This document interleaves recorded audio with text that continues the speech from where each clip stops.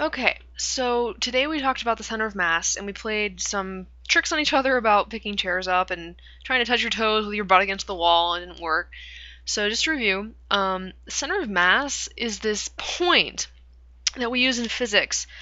Basically, we say that the center of mass of anything, oops, sorry, in this case this is a sledgehammer here, uh, the center of mass is the point that moves as if all of this mass were concentrated at the center of mass.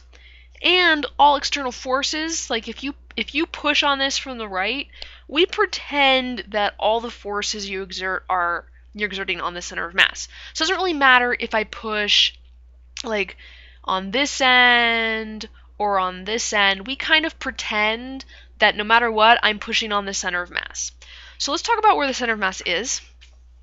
I like to think of the center of mass as like an average of the masses. This is going to get a little weird, so sorry. So for instance, and oh yeah, and not just an average, but a weighted average. So for instance, I know that most things, their center of mass is kind of in the middle, okay? Because the mass on the left of the middle kind of averages out with the mass on the right. You can kind of think of the mass on the left side being like negative mass. Really, it's the mass times a negative position. And then that averages out with mass on the positive side. So it's like mass times a positive position.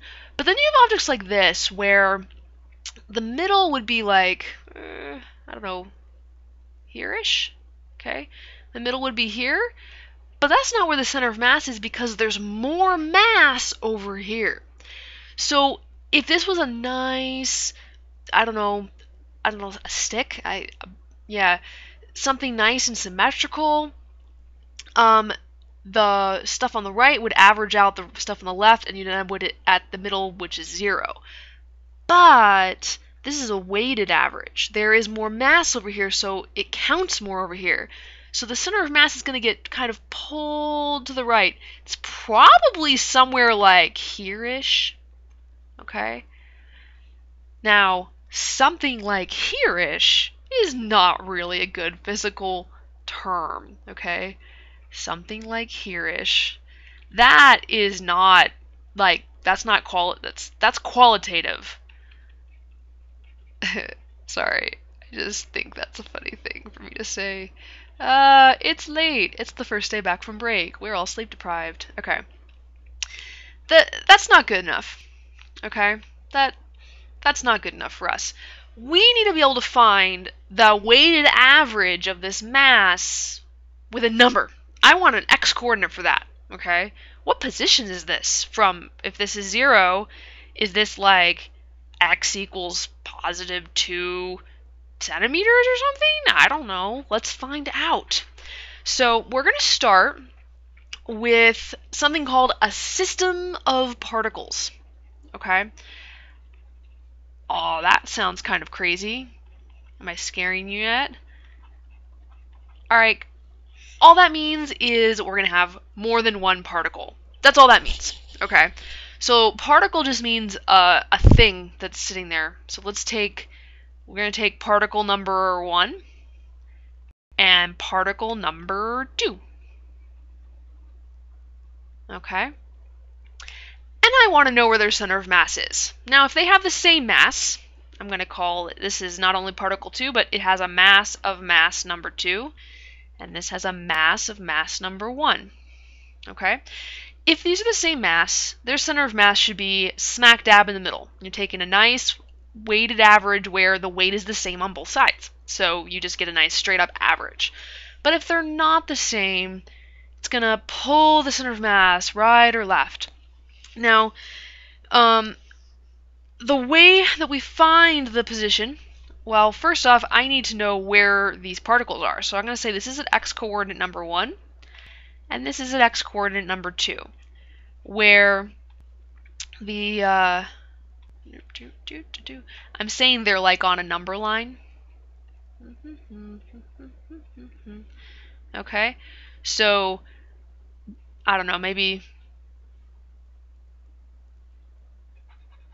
yeah, this is x, and let's say that was 0 or something. It doesn't really matter where 0 is, but this isn't a number line of x, so it's just like I'm only dealing with one dimension. I could do 2 dimensions. I could do, and y. I'm not going to right now, however. I could do y in the vertical direction, and I'd do the same thing. Like, I would find what the y coordinate was for each one. Okay? Now, I keep saying weighted average, so I want you to think about how do you find the average of anything. Okay? I really, really hope that I wouldn't really need to say this, but let's say you're going to average something. You generally take some value A and some value B, you add them, and then you divide by how many things you added up, right? So this would give me the average of A and B. I'd add A and B together, I'd divide by how many things I added together. Okay. We're going to do the same sort of thing, but it's a weighted average, remember? So I'm trying to find where something is, okay? So I'm basically trying to find, like, where, what the x coordinates are. So I'm going to do, like, x1 plus x2. I'm going to average them. But to make them a weighted average, I'm going to weight x1 with the mass of m1, okay? So instead of just adding x1 plus x2, I'm going to do the mass of number 1 times its coordinate plus the mass of number 2 times its coordinate to weight them. But then I've got this problem of what do I divide by? What I'm going to divide by is the total mass, okay? Because, and the total mass being add up the two masses, that's how much mass I have, okay? So it's probably better to think of it as I'm finding the average of the mass, because that's what I'm trying to find. I'm trying to find the point where all the mass, we could pretend it's all in the middle, or the center of mass.